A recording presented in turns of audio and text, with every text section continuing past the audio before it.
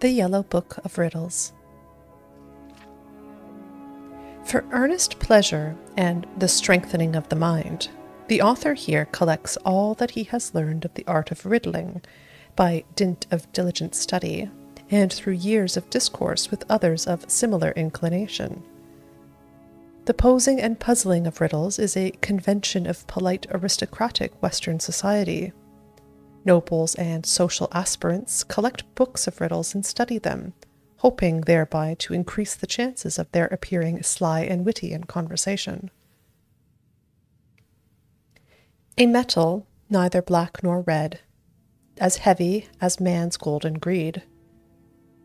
What you do to stay ahead, with friend or arrow or steed? The answer, lead or lead. A man says, "If you lie to me, I will slay you with my sword. If you tell me the truth, I will slay you with a spell. What must you say to stay alive?" The answer, "You will slay me with a sword." A Bosmer was slain.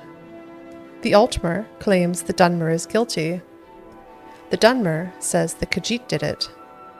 The Orc swears he didn't kill the Bosmer.